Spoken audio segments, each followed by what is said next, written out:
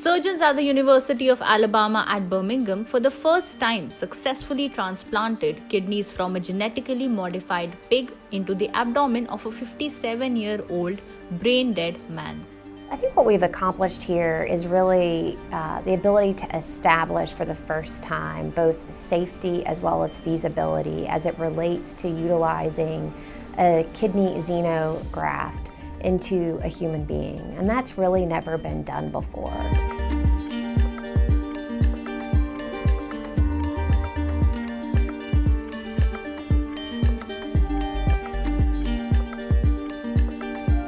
This transplant is the latest in the series of remarkable animal-to-human organ transplantation operations conducted recently.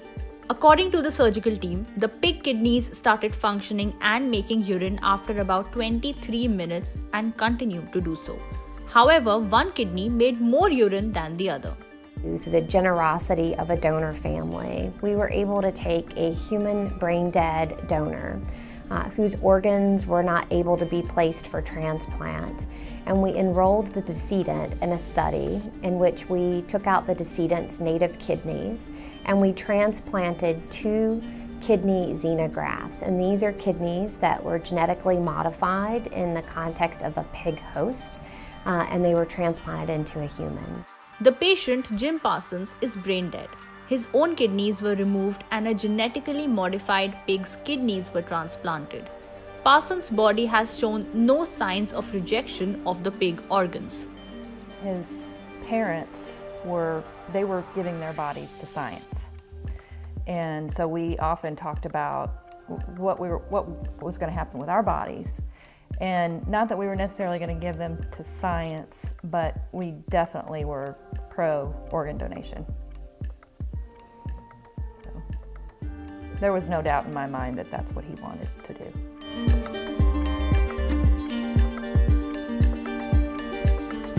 According to the lead surgeon on Jim Parsons' transplant, the procedure was similar to a regular human-to-human transplant operation and critical safety questions had been addressed. This operation has laid the groundwork for a small clinical trial with live patients. The team at the University of Alabama at Birmingham hopes to begin the clinical trial on live patients by the end of the year. Kidney diseases are a result of high blood pressure or diabetes and are most common in older adults. A patient with severe kidney disease may have to undergo dialysis treatments about 3 times a week or several hours each time. Only a kidney transplant from a compatible donor can enable such a patient to live a normal life. Thus, Jim Parsons and his family's selfless act of allowing surgeons to use his body for the pig kidney transplant is a huge contribution to medical science. So if we can actually establish this additional source of organs, think about all the people that we can help. Some of the preliminary data out there suggests that about 2/3 of people will be compatible with these pig kidneys. And so that really, I think, paired with allotransplantation, has the real potential to actually completely eliminate the waiting lists and wipe out the organ shortage.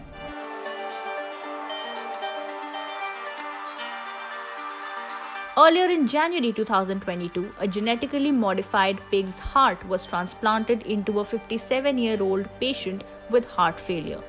The transplant was carried out by the surgeons at the University of Maryland. The patient is still alive and under observation. In September 2021, surgeons at New York University Langone Health attached a kidney from a genetically modified pig to a brain-dead patient on a ventilator. This procedure was unlike the transplant performed on Jim Parsons, as the kidney remained outside the body. The kidney worked normally.